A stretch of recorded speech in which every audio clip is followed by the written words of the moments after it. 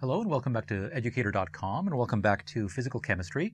So today our discussion of molecular spectroscopy continues. Okay, now we corrected for the rigid rotator energies. Let me see, I think I'll go back to black here. So we corrected for the rigid rotator energies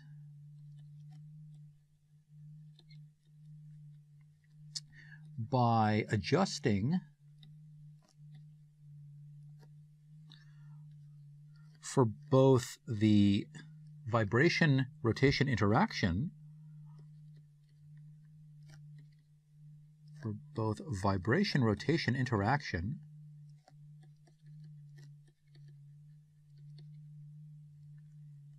and for centrifugal distortion. Sorry about that.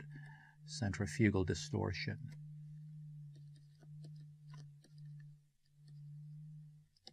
Okay. Now the rigid rotator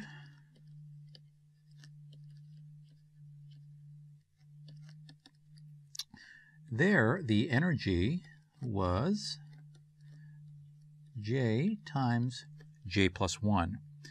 The adjustment for centrifugal distortion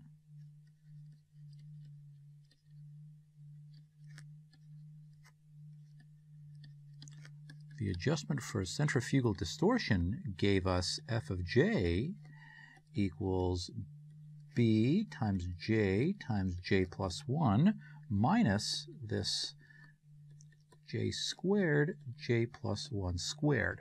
If we also decide to include the vibration-rotation interaction, adjustment for vibration-rotation interaction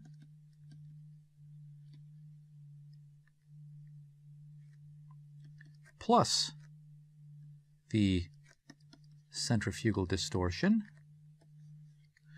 we end up with this longer and not altogether necessary equation.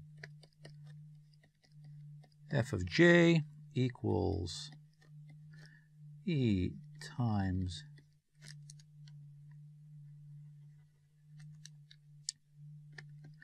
J times J plus 1 minus alpha E times R plus 1/2 times J plus 1 minus D J squared times J plus 1 squared.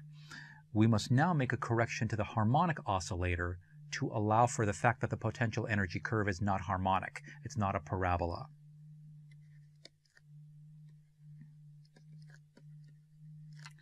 We must now adjust, I'll say make corrections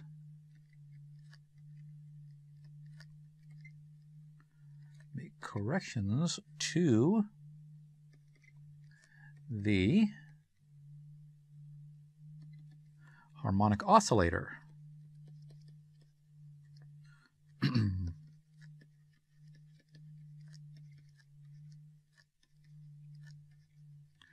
To adjust for the fact that the oscillator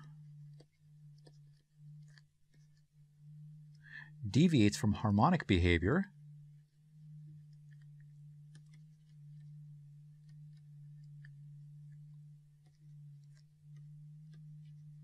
for higher vibrational states. So as R increases, it starts to deviate more from the parabola, from higher vibrational states. In other words, as the vibrational quantum number R increases.